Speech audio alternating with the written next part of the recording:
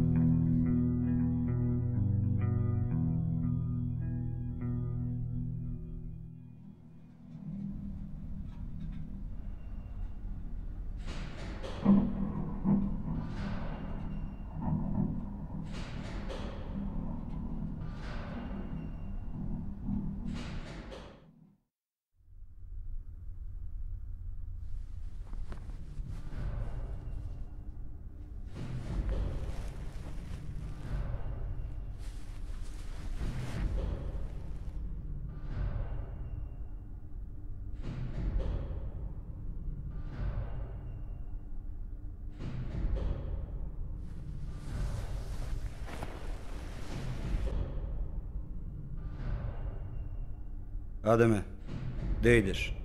Idem da proverim da mi nije stiglo pismo. Opet? Da.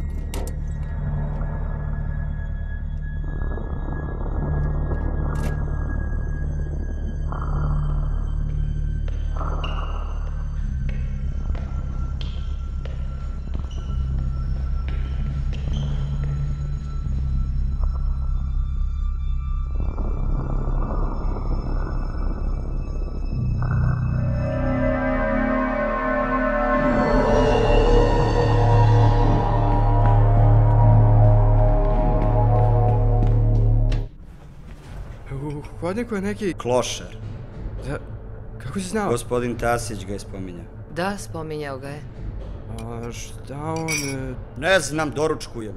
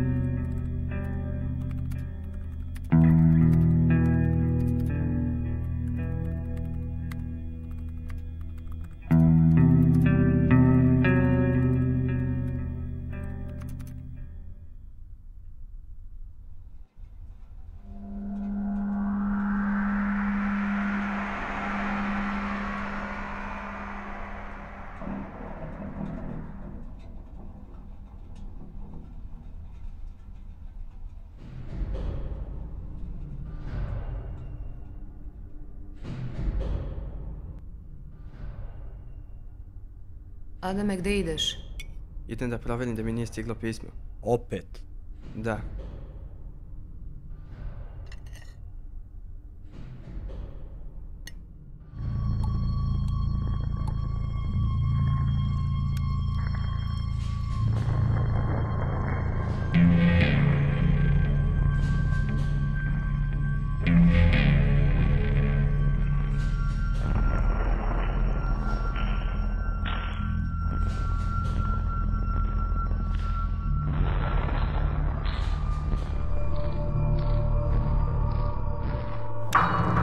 Dobro, možeš da ostaneš ovde koliko želiš, ali nemoj praviti problema ostalim stanarima.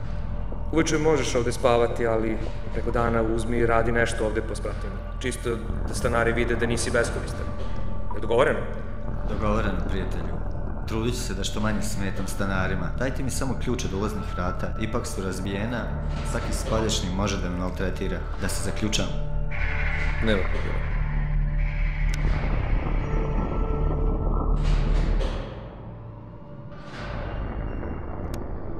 O, mali komšija, kako si? Kako roditelji? Dobro su. Tata radi, a majka verovatno gori govoručak. Pozdrav ih puno i reci im da imamo novog podstanara koji će pokušati da popravi lift u zamenu za mesec dana prenoćišta u biciklani. Možda nam popravi i struju. Ove sijalice ne rade već 10 godina. Niko ne zna zašto. Popravit će ih to. Ja tako, Pero? Da. Vidiš? Pozdravi familiju. Doviđenja, čika Tasiću.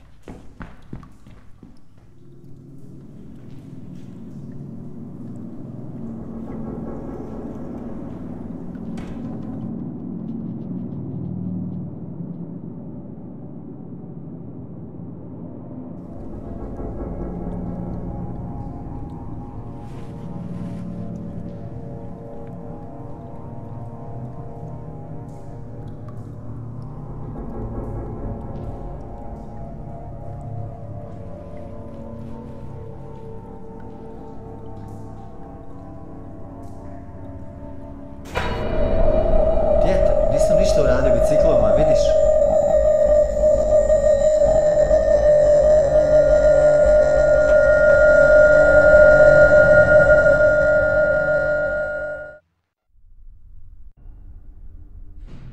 Mislim da se zove Petar. Stariji. Još samo nam je stariji klošar fali u zgradi. Nije im dosta što ima lopova. Prošle nedelje gospođu Milicu napao neki spoljašnji. Oteo joj tašnu i nikom ništa. Gospodin Tasić nikako da se pobrine za ulazna vrata.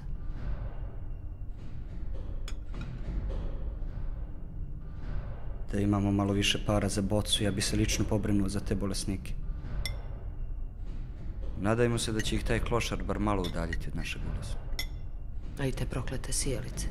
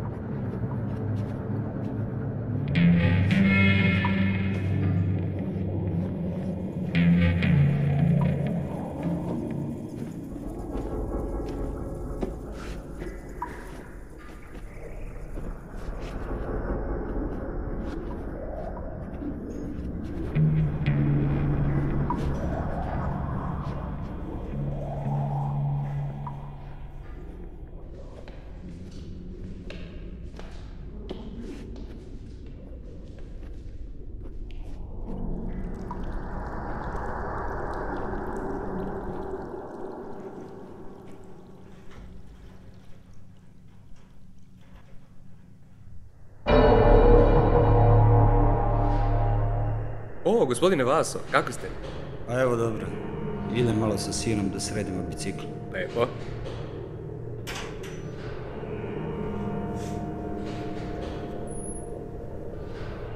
Kako je? Dobre, drži se. Ne javljaju nam ništa iz bolnice.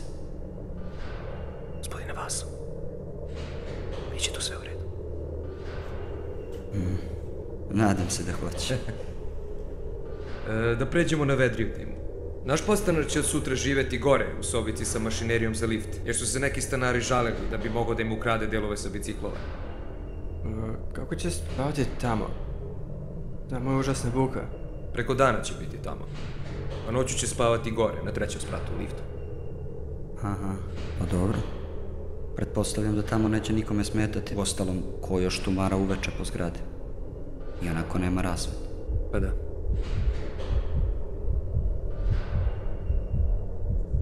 Moram da idem. Žena me čeka na ručku. Loše. Već 2 godine u kolicima. Ja, kao da želim da to ne vidim. Bojim se samo da je ne odvedu. Jaka je ona. Biće to sve u redu. Mi moramo da idemo. Pozdravite. Hoću. Pozdravite vi vašu.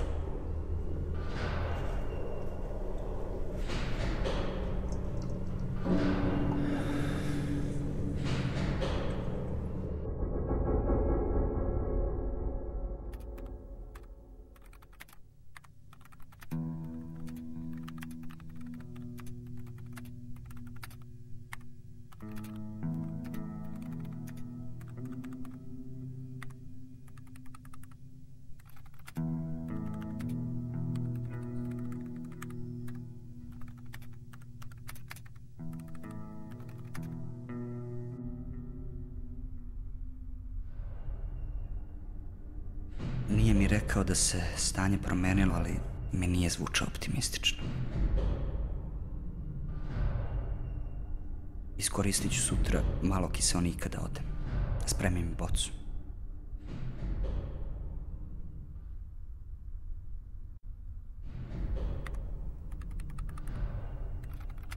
Ademe. Da? Ništa.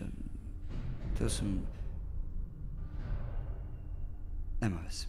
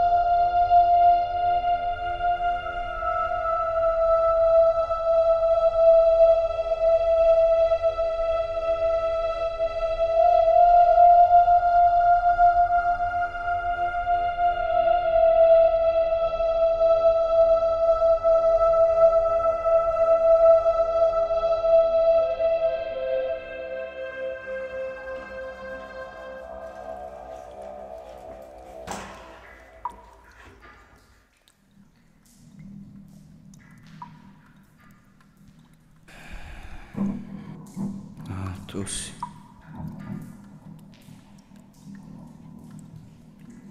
Još uvek nema pošte. Možda nas i poštar napustio. Pazi, ništa me više ne može iznenaditi. Ja izvinite, nisam htio da vas uplašim. Prepade me ko ništa. U redu je. Izvinite, molim vas, ja se izvinjavam. Nisam smio tako da vas preplašim. U redu je, u redu je. Nisam se uplašio. A vi ste? Ja sam Petar, stariji. Drago mi, ja sam Vasa. Također stariji. A ovo je... Vaš sin, već smo se upoznali. Da, to je Adam.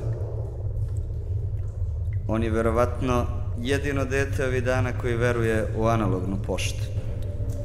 Pisma? Ja sam prestao da vjerujem da ona uopšte postoje. Ali ne boj se, mislim da ćeš ih nekada vidjeti. To će biti dan. Jedino nam stižu bočice za račune. Pisma više nećemo vidjeti. Da, hoćemo. Nemoj da se plašiš. Ne plaši se on. To je hrabar momak. To je dobro. To je jako dobro. Hrabri ljudi ostaju osvjetljeni. Pa Petre, nećemo više da vam oduzimamo vreme. Nikako. Ali da li mogu da zamolim Adama da mi pomogne nešto u biciklaniji? Naravno, naravno. Unutra je veliki mrak, a izgubio sam naočare. Trebaš mi ti sa baterijskom lampom da pogledaš. Bez njih sam potpuno ćorav. Adame, idi vidi jel možeš da nađeš čika Petru naočare. Imate hrabrog sina. Nije on moj sin. Nekoliko godina unazad živi s nama. Niko nije htio da ga primi.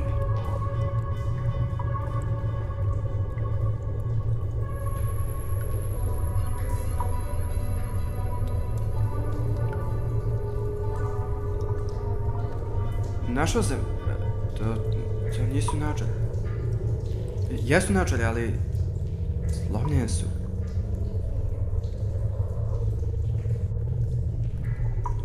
Slomljene su. Slomljene su? Kako ću sad bez njih? Ko ih je mogao slomiti? Bile su ispred tvog bicikla. Izgleda da je neko od nas slučajno nagazio. Ja se izvinjavam. Evo, kupit ćemo vam nove. Sledeće nedelje idemo da... Ne morate. Ako je bilo suđeno da se polome, to je to. I onako je u zgradi mrak. A što ne biste vi došli večeras kod nas na večer? Moja Mira će... Nikako. Nisam ja za društvo. Insistiram da dođete. Ako ikako možemo da vam se odužimo za štetu, onda je najmanje što možemo da vas pozovemo na večer. Ako insistirate, onda je to nešto drugo. Vidimo se večeras. Kod nas je uvek večeras. Za 4 sata. Dogovoreno? Dogovoreno. Doviđenja. Doviđenja. Doviđenja. Doviđenja, Petar. Onog klošara? Ti nisi normalan. Još malo pa ćemo da postanemo jebeno prihvatilište. Mirjana, nemoj da psuješ pred Adamom. Psovaću pred kim ja hoću.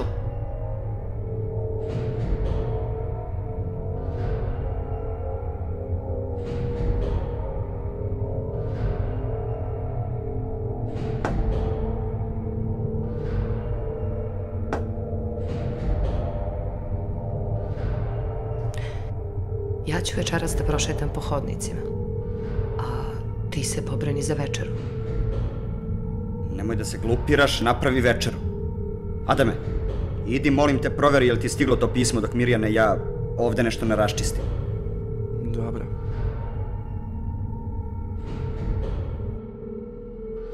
Nekad se stvarno ponašaš kao glupa kuća. Zamolim te da čoveku napraviš večeru, a ti izigravaš neki nobles. Vidiš da živimo u sranju, još nam samo fali da damo malo krvi za jebene naoče. Ovo je stan moje majke i imam pravo da izigravam nobles. Ti si taj koji se doselio ovde, a ne ja. Ja nisam tražio da se sve ovo dogodi svetu. Jedna jebena večera je najmanje što možemo da uradimo. Jebe mi se za smrdljivog klošara. On neće ući u ovaj stan, jel ti jasno? Neće ući u jebeni...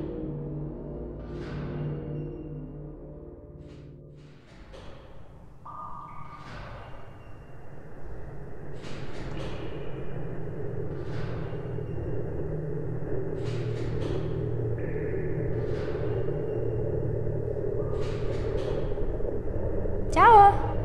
Zdravo? Ti si Adam, jel tako? Da, kako si znala? Vidjela sam sa spiska. Izvini, ja sam Milica. Ja sam dete. I ja sam dete.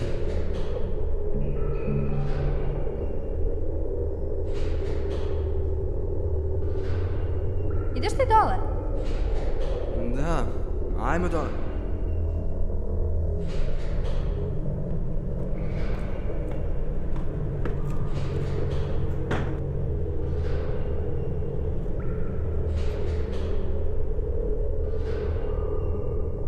Češ li gledati prenos reaktivnog koncerta? Ne znam, ne vjerujem, nisam baš nešto i planirao. A nemam ni bodova. Ja ću gledati. Možeš sa mnom? Vidjet ću. Ti mi onda javi. Koncert je sutra. Znaš da živim? Znam. Daj mi neki papirić. Što? Volim da pišem. Šta? Šalim se. Daću ti lozinku i broj. Evo. Moj mater ima sistem kucanja. Tako ćemo znati da si ti. Ja. Osvetli mi malo. Izvini, evo. Evo ga. Jedem do sandučića, nosim plaćene račune za maturu. Vidimo se. Okej, vidimo se.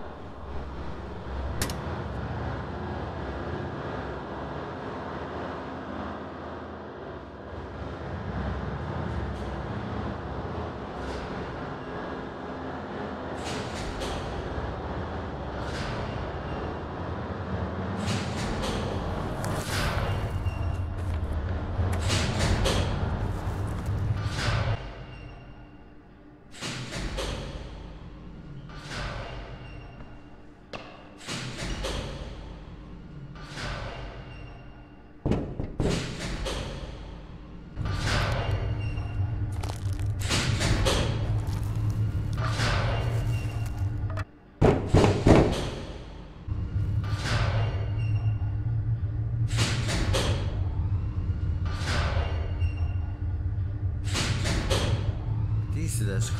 Uđi slobodno, ne boj se.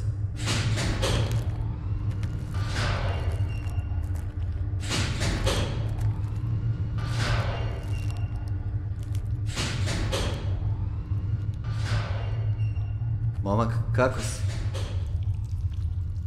Dobro sam. Šetao sam se malo hodnikom.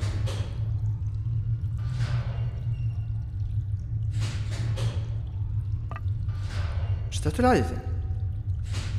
Pokušam da izbacim ovo staklo koje je slomljeno, da ostavim ovo koje je cijelo. Dodaj mi onu žicu.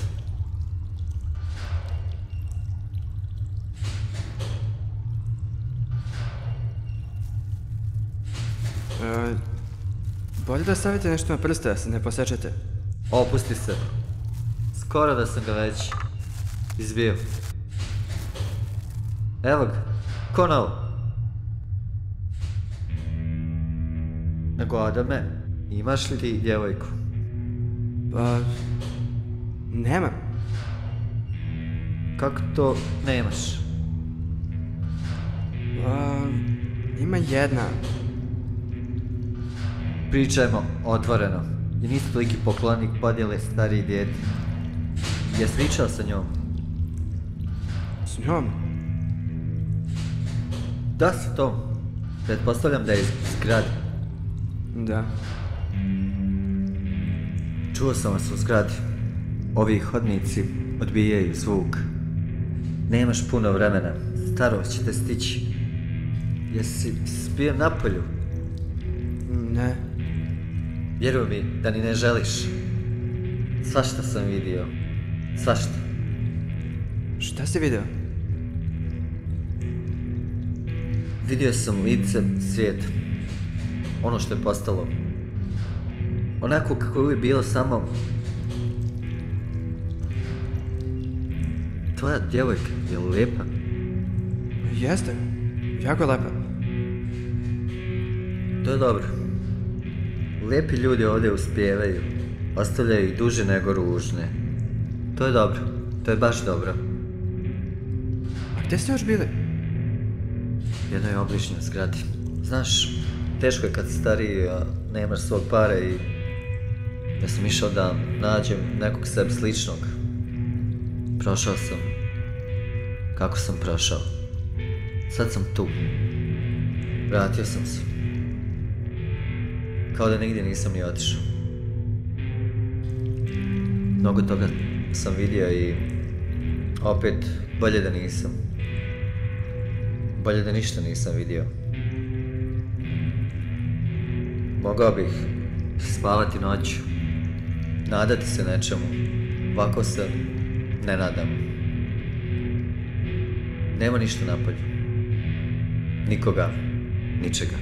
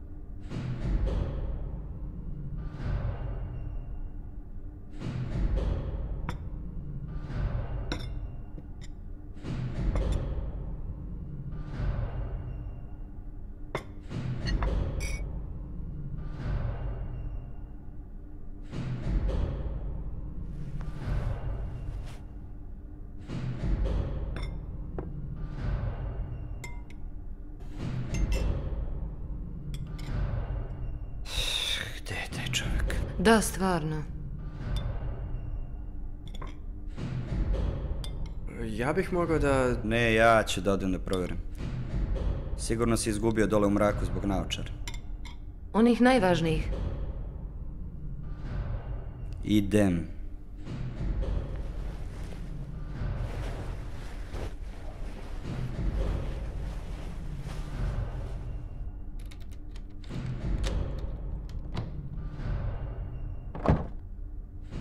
Uzmi i ti malo. Ako si gladan.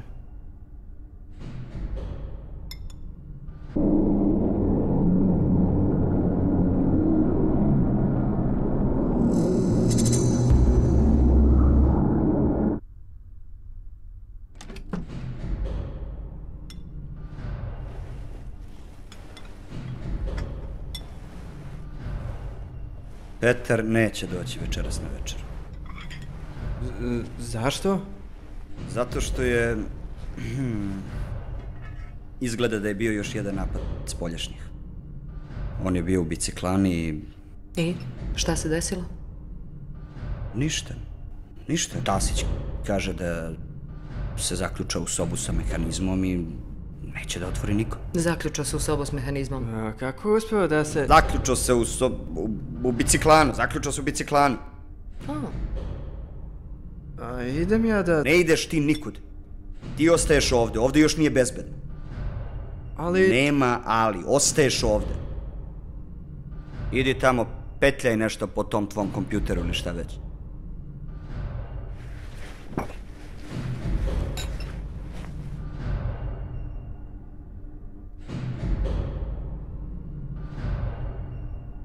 Rekao mi je da će doći sutra u toku dana.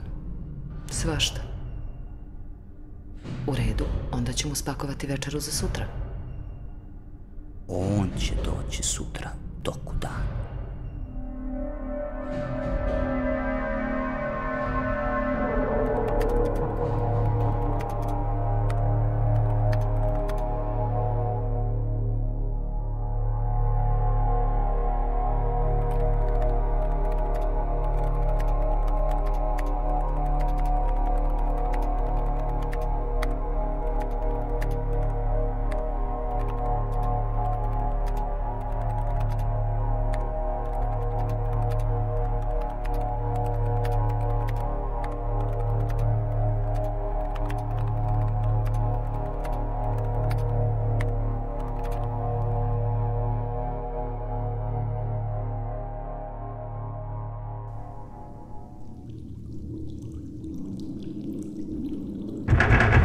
Petar, jesi tu?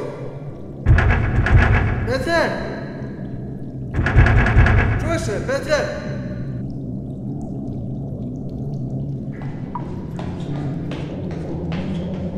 Petar! Petar, jesi tu? Čuješ me?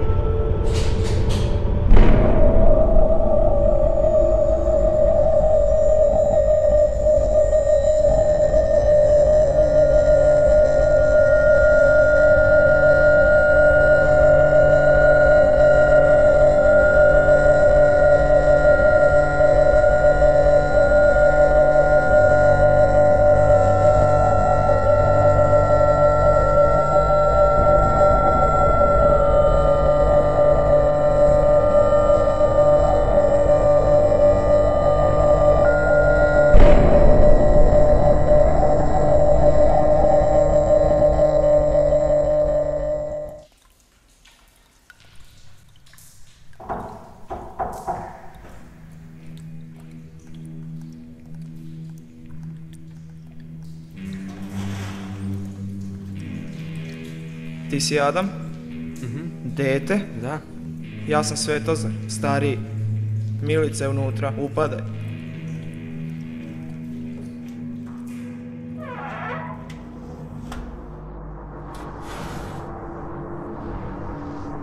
Ja ću biti na kauču. Pa gde si ti do sad, samo što nije počelo? Stigao sam. Ajde, što čekaš, idemo do ekrana.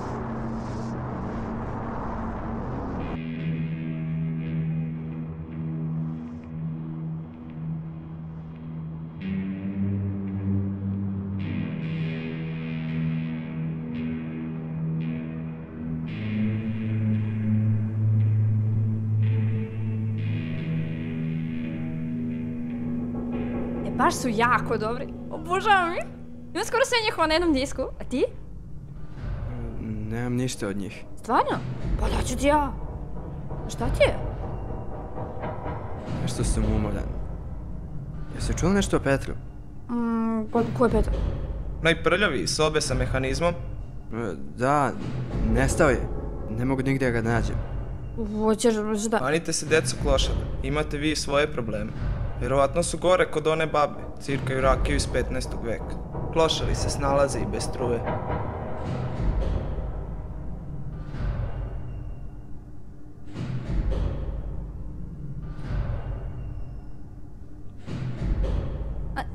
Nije on tako mislio. Imam sreće da sam dobila njega. Stalno visi na onom kauču. Drugi kompleks je isto imao kauč. Petar je bio moj jedini prijatelj.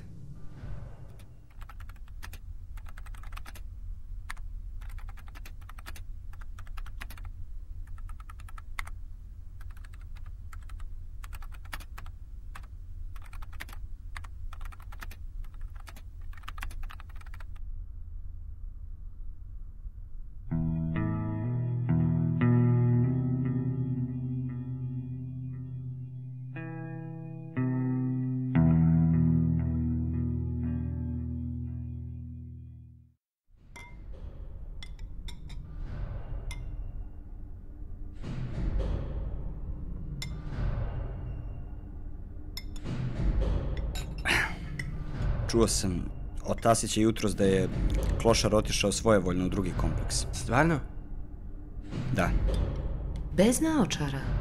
Zajebi me više s tim naočarima, znaš. Ostavio bi mi porugu. Što je se toliko zbližio s njim? Jesam. Za 3 dana. Pa nešto olako sklapaš prijateljstvo. Pa i sam je jedno vreme bio klošar.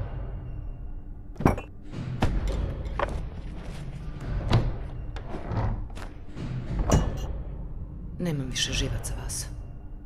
Stvarno više nemam.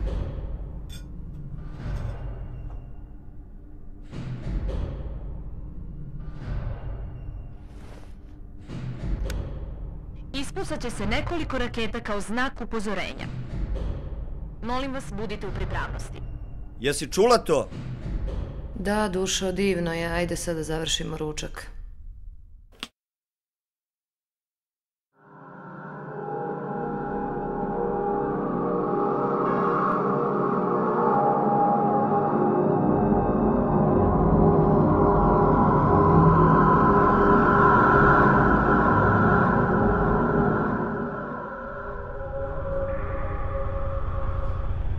Nisam dugo hodala ovim hodnicima.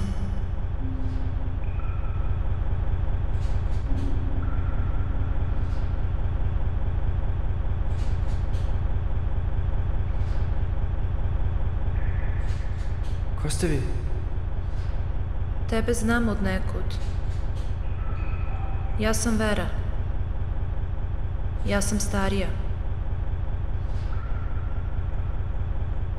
Ja sam Vera Tasić. Ja sam Adam. Ja sam dete. Čula sam za tebe. Nisam te nikad videla, ali moj muž te spomene ponekad. Šta ti radiš ovdje? Sedim i razmišljam. O čemu? Ne znam. Razmišljao sam o Petru. O klošaru Petru? Da. Vidiš, ja ga nisam nikad upoznala, ali imam osjećaj kao da ga jako dobro poznajem. Da, ja ga znam kad bolje razmislim. Ja ga poznajem kad bolje razmislim, znam ko je on. Idem. Dugo nisam hodala, a popeti se do ovde bio je veliki napor za moj organizam. Još po ovom prokletom mraku. Neko bi stvarno trebao da promeni sijalice u ovom hodniku. Idem. Drago mi je da smo se upoznali.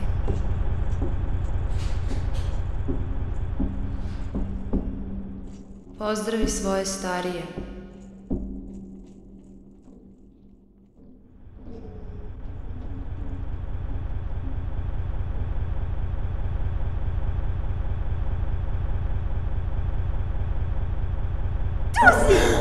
Nemoj tako prepadati. Zdravo. Zdravo!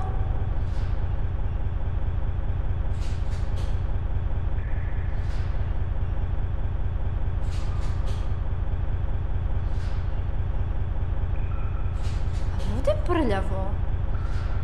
Baš je grozno. Bila sam nekoliko puta ovdje. Što to neko od stanara nije ranije sredio? Kako je nelik uopšte živeo? Nemam pojma. Vjerovatno je navikao na takve uslove. Meni bi bilo prilično teško da živim ovdje. Otkud ti? Nisi bio kod kuće. Koja je ona žena? Mnogo je čudna. To je Tasićeva žena. Šta ti radiš ovdje? Ma, ništa. Svela se opet izvrnula na kauču. Je li ti dobro? Malo sam... Ne. Šta ti je?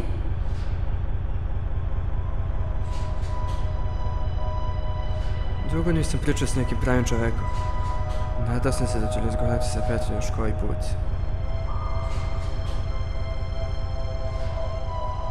Ja sam tu. Možeš sa mnom da pričaš.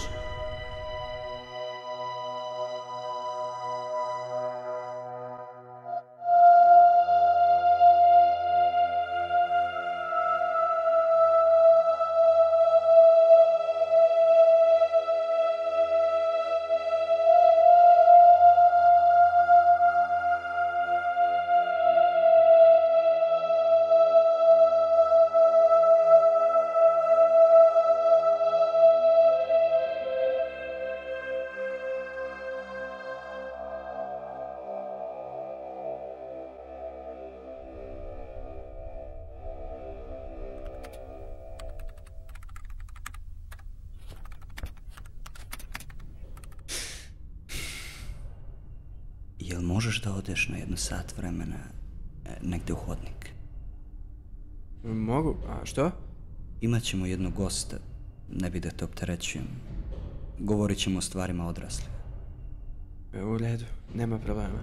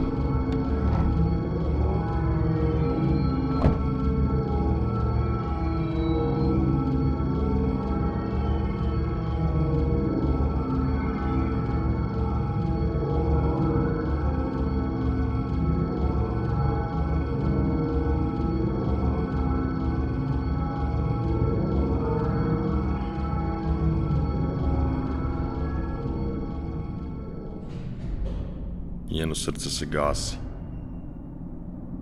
Mislim da je sutra onaj dan. Hoće uspeti? Hoće ona biti dobro posle? Izgurali smo to ovde. Izdržat ćemo još jedan dan. Ona će biti u redu, dajem svoju reč. Znam da je surov, ali to ste potpisali ugovorom. Uostalom, Tasić je doktor, on će vam pomoći oko prenosa. Znamo mi to sve. Samo mislim da je malo prerano. Nisam je videla 6 godina. Sutra ćete je videti. 6 jebenih godina, Vaso. I ti pričaš o tome kako je malo prerano. Smiri se. Kako te nije sramota? Pa to je i tvoja ćerka bezosećajni skote. Gospođo Mira... Kako te nije sramota? Miro, ja sam ljudsko biće. Ma koje si ti ljudsko biće? Pa mi uopšte nismo ljudska bića već 6 godina. Ja bi da krenem. Sačekajte malo. Prestala sam da budem ljudsko biće kad sam potpisala taj ugovor. Odrekla sam se svoje ljudskosti zarad svog deteta. Našeg deteta. Čega si se ti odrekao? Čega? Mirjana, smiri se! Odrekao si se svoje ćerke. Eto čega. Eto. Vidimo se sutra.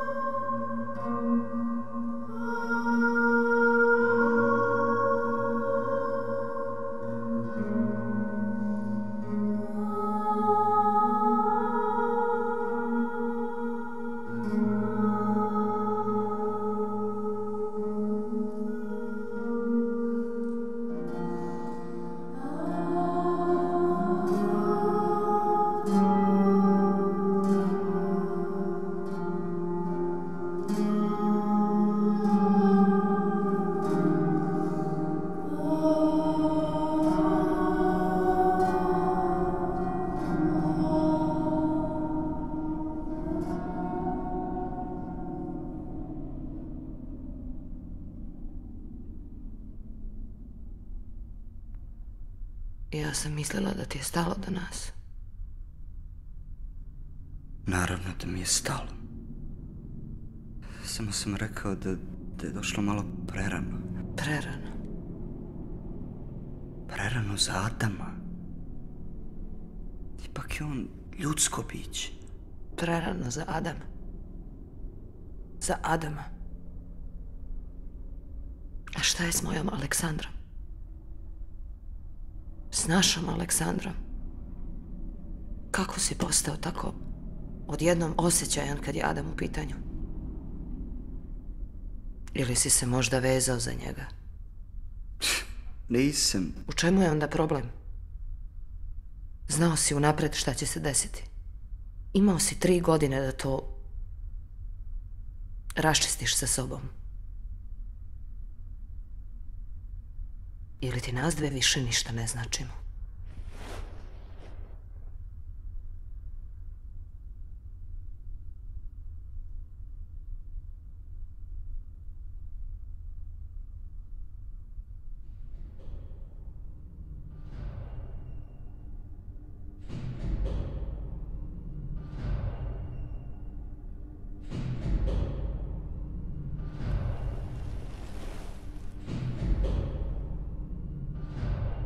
Vas dve volim najviše na svetu.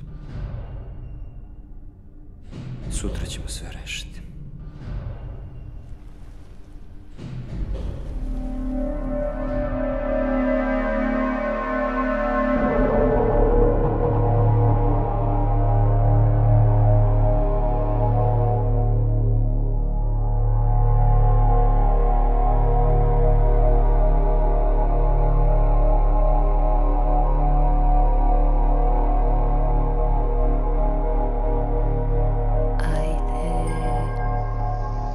Ustaj, ajde, ustaj. Koliko je sati? Rano je. Spremila sam ti poseban doručak. Kakav doručak? Mnogo povrća i mesa. Otkud povrće? Dobili smo od jednog gosta. Ajde, nemoj da ti se mleko ohladi. I mleko ste dobili? Da.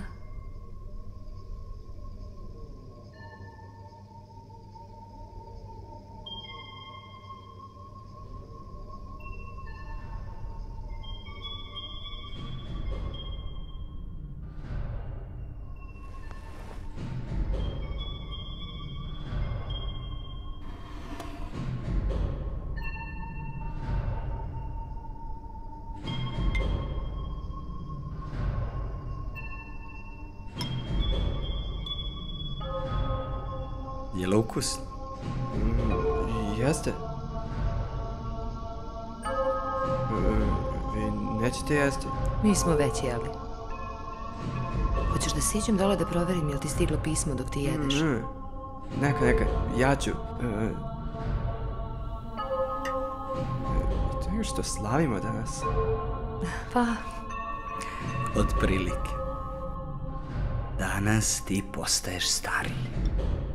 Kako se to? Da, postaješ stariji. Odlučili smo. Otkud se to? Kako otkud? Pa mi to već duže vreme. Razmišljam o tome već duže vreme. Jesi poja?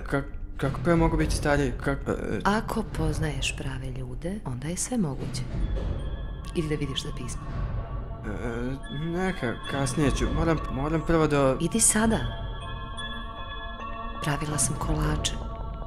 Taman dok ih iseckam i ti ćeš se već vratiti. Okej.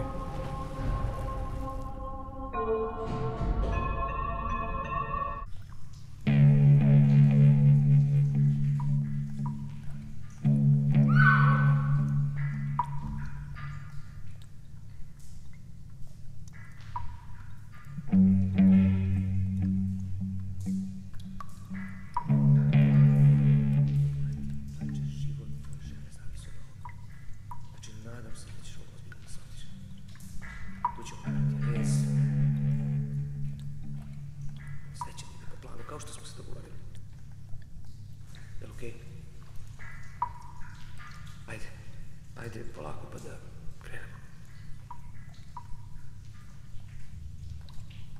Znam da je teško, ali možeš ti to. Šta sam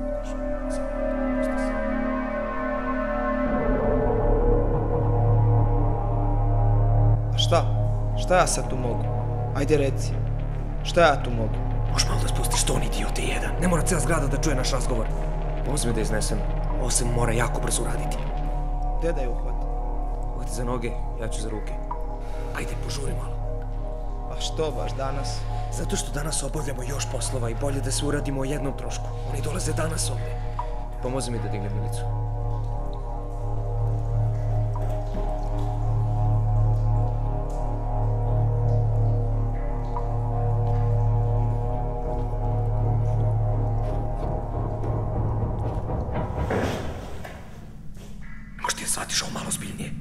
Radimo zbog tvoje žene. Što se mene tiče, ovo ne moram uopšte raditi. Dobro, ajde, idem.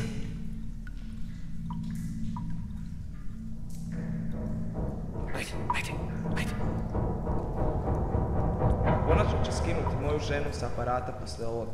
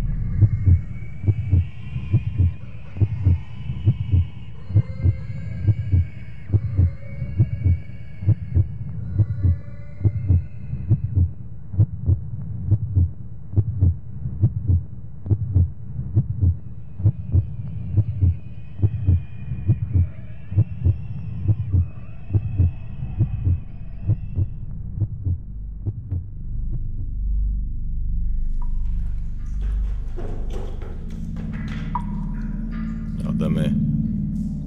Ko ste vi? Smiri se. Vidi. Ovo je pismo.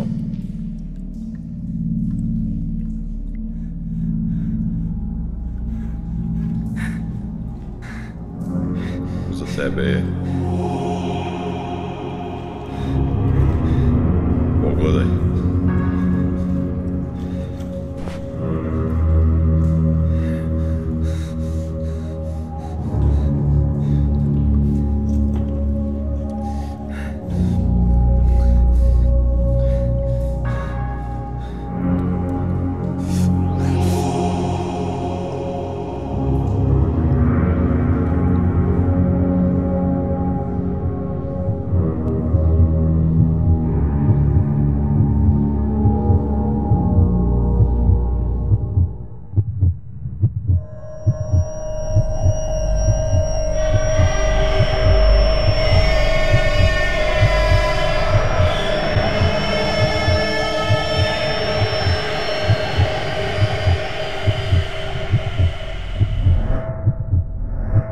Treba nam nešto tvoje.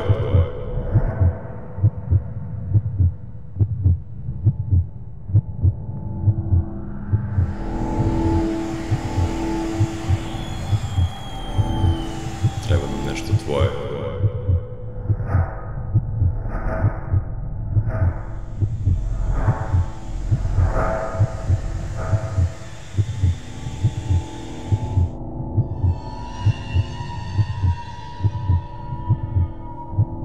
Treba nam nešto tvoje.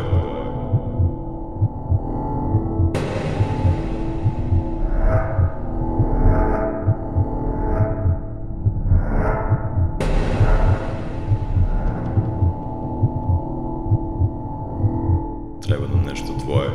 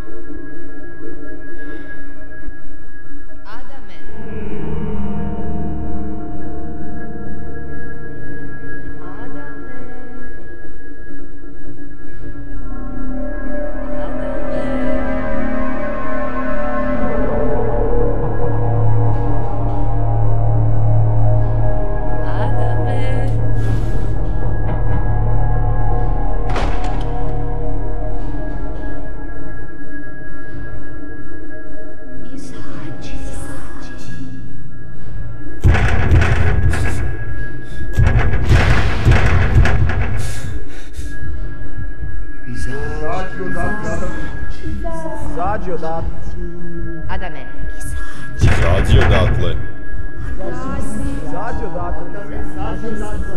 Nemaš gde da pobegneš. Nemoj se praviti heroj. Izađi odatle, Adame. Izađi, nećeš ništa osetiti. Obećavam ti. Adame.